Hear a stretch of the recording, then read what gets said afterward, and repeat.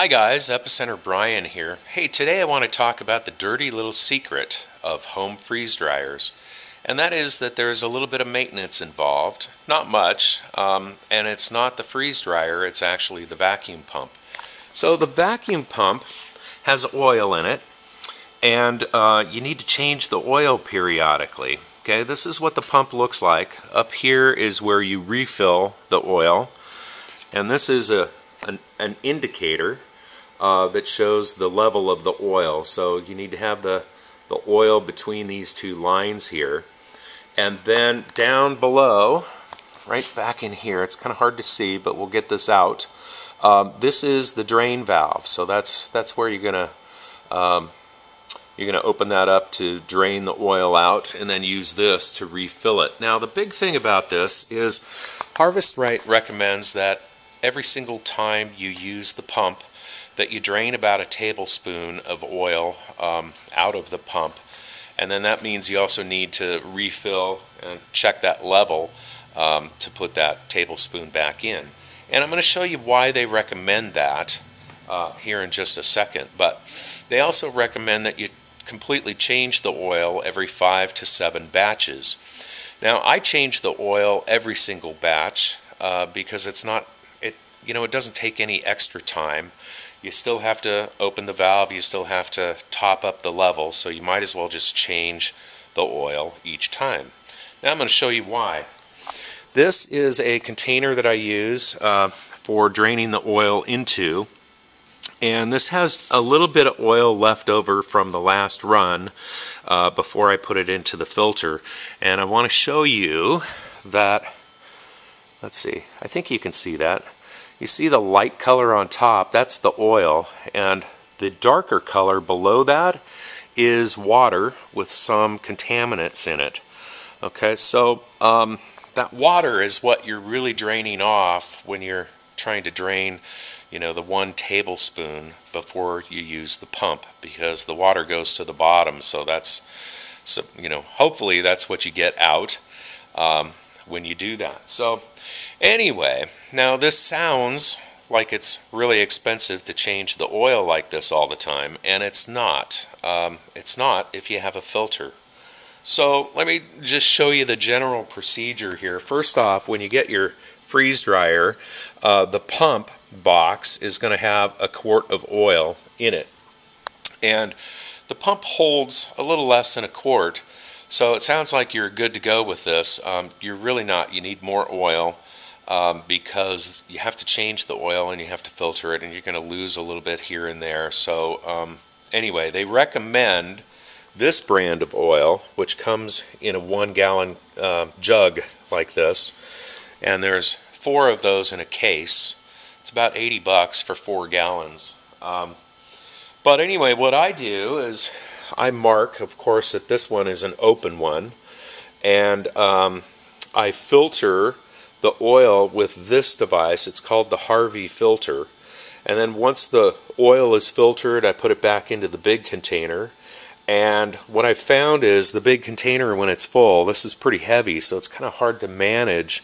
So I just go ahead and refill this because it's a lot easier to deal with than an entire gallon at a time. So anyway, to do all of this, you need a funnel, and you can get a set of 4 of these at Harbor Freight for about $1.50, something like that, and that works out really well. So anyway, let me talk a little bit about this filter, and then we're going to get set up and drain this. So this is called the Harvey filter, and what it is it's got a container here where the clean oil gets filtered into, and then it's got a container up here on the top, which is where you put your dirty oil, and then in between there is what looks like a car filter, and it is. It's a special one that doesn't have the anti-flow back valve installed. Anyway, there are some details you can find on the Harvey filter website. So the idea here is when you've got your oil and there's a little bit of contaminant in this, okay, you just go ahead and pour this into the Harvey filter until you've gotten to the point where it's just below, the water is just below that that lip before it flows into the Harvey filter. If you do get a little bit in that filter, it doesn't really matter too much because of the way that the filter is designed. There's a little cup down here at the bottom, and so obviously any of the water is going to sit in the bottom of this filter and not flow back up and drain back into the reservoir. So anyway, we're going to go ahead and get this all set up, and I'll show you the process. Well, we're all set up here. So the big thing here is, you see, this is where the valve is, and so you really have to have the pump all the way over to the edge. I mean, literally, you have to have the feet kind of poking over the edge so that you can get that drained and not spill all over your nice little cart. Okay, so the first thing to do is to take this fill plug out. That'll let air in as you do your draining. Okay, and then up in here is this valve, and it's a little tight fit. You won't be able to see this very well, but I'm going to go ahead and get that cracked. I tightened this a little too tight last time. Hold on a second.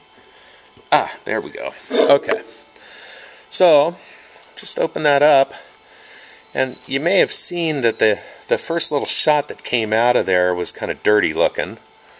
That's what we saw down here in the bottom. So anyway, pretty much that's what it looks like.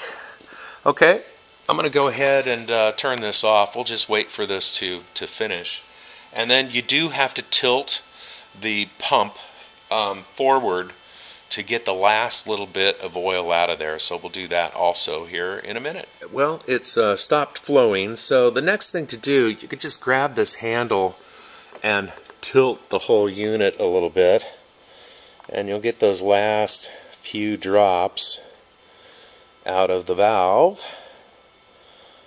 Okay, the next step is to make sure that whatever base you have this on, the pump is level. Okay, now I've already moved the unit over here because the slab over here is level and the slab 10 feet that way is not. Okay, but you can certainly check by taking a level indicator like this. Make sure that the bubble's in the correct place.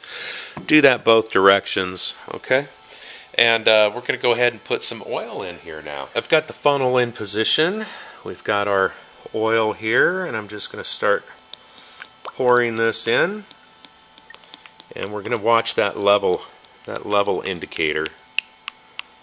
And once that level starts coming up, it comes up pretty quick, so you want to really keep an eye on this. Okay, and I'm just going to put a few more drops in here, a little bit at a time, and basically the oil needs to be up above that that center hole until the level lines up with those two indicators on the housing.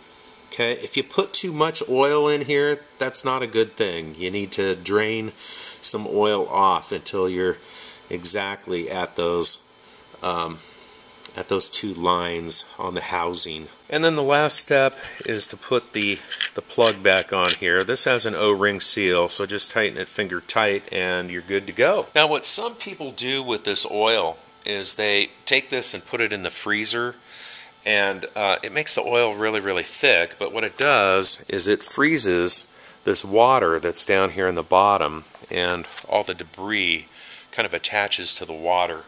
I found that's not really necessary when you have one of these filters, especially because of the lip on this container. It's pretty easy to stop pouring before the water starts going in. So anyway, I'm going to go ahead and start putting this in the Harvey filter. Okay, now you can see the water starting to come to the edge here, and we're going to stop before that happens.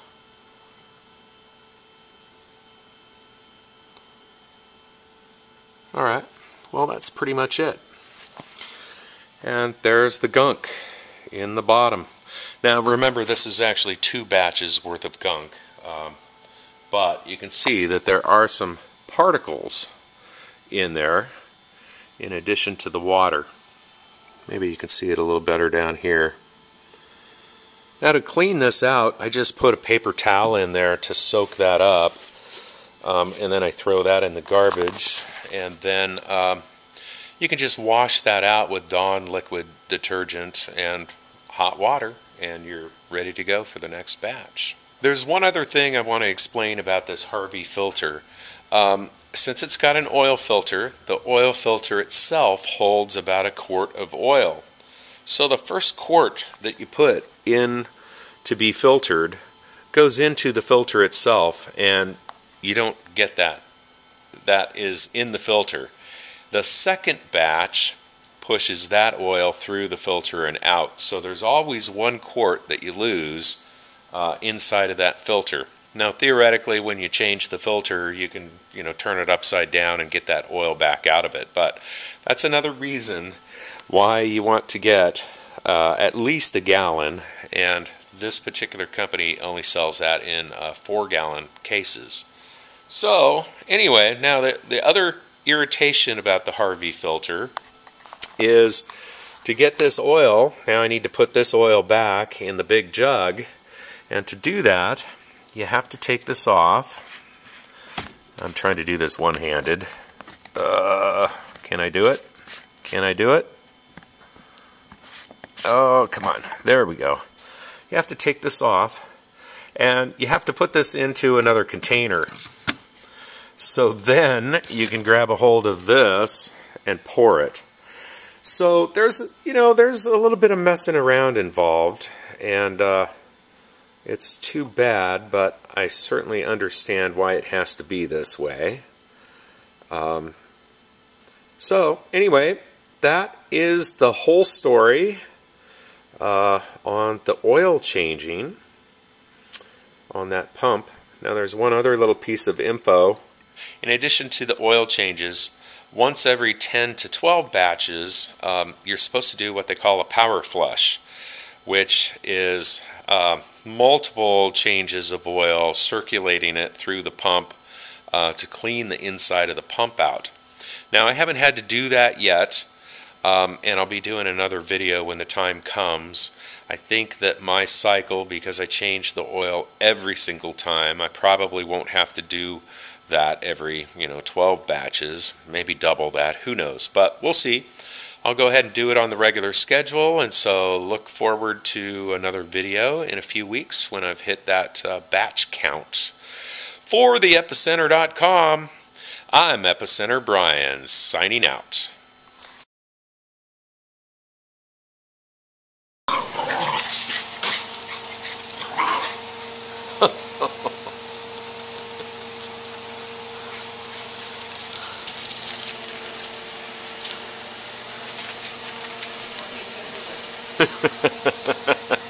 What are you doing, monster?